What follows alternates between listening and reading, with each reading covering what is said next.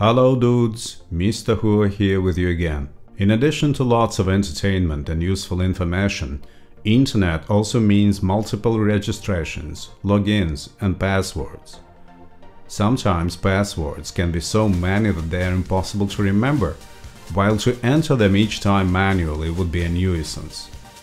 So it's good that our browser can store and enter them automatically. When you open a site previously saved in the browser's password manager, you will see your login, but not your password, because the browser hides it behind the dots.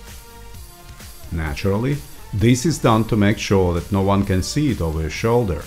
But what if this password needs to be entered in another browser, on another laptop, or another smartphone, and you can't remember it for the life of you? How can you look it up?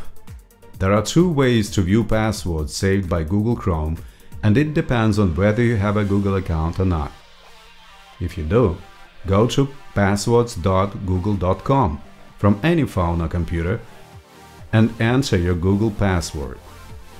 Open the page with saved passwords and note that here you can turn off requests to store passwords in the browser and allow automatic login.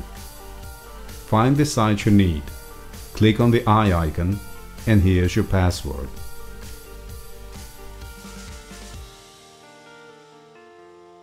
Another way is to look it up in the Chrome browser.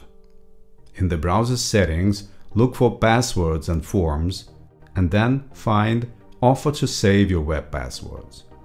Click on Manage Passwords, mark the site you need in this list, and click Display.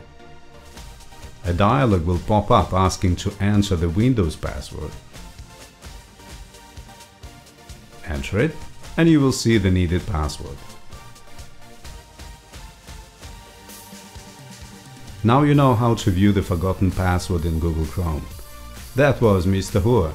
Stay tuned to my channel and don't forget to add this page to the bookmarks to learn even more interesting stuff about your internet.